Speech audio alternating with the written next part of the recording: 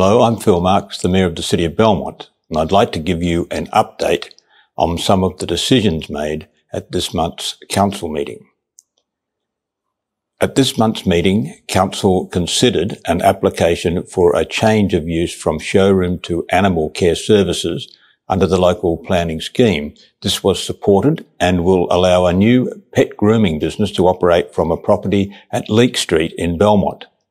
The approval is subject to a number of conditions, including limiting the number of employees on site at any one time and managing the available car parking bays to accommodate staff and customers. Council also considered a proposal to advertise an amendment to the local planning scheme to recode 8 lots from R20 to R40 within the development area 7 precinct that would bring it into alignment with the local structure plan, which was previously advertised and adopted in 2013. Advertising of the amendment will enable us to seek feedback and input from the community about this proposed change. Also supported by Council this month were 3 applications for rate exemptions affecting 20 properties from 3 organisations who met the criteria that they are being used for charitable purpose under the Local Government Act 1995.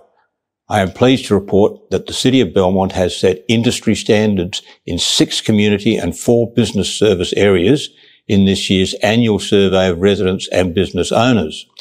A record number of responses were received. The 2021 Community Perception Scorecard Survey of residents and business owners has again shown the city leading in a number of areas, as well as identifying community priorities. The city's overall performance index score is 70 out of 100, 3 index points above the industry standard for Western Australia.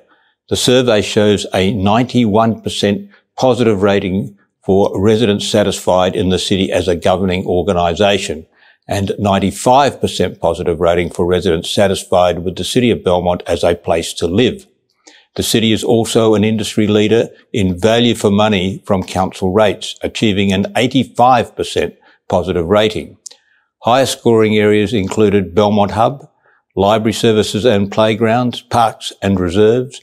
Areas showing the most improvement included history and heritage, animal management, youth services and facilities, and families and children's services. The survey also identified priorities the community would like the city to focus on. These included streetscapes, trees and verges, safety and crime prevention, vandalism and antisocial behaviour, lighting of streets and public places, managing responsible growth and development, traffic management on local roads and waste collection services. We will now further analyse the results to identify opportunities to work with state government agencies on the concerns raised in relation to crime prevention and street lighting, for example, which are WA Police and Western Power issues respectively. The city's 14th annual Let's Celebrate Festival presented by Live Lighter has been a great success, with many highlights including Big Light Out, performances in the park and 2 street parties, Celebrate Cambrang and Belvedere Street Party. Our final community event for the year is Carols in the Park.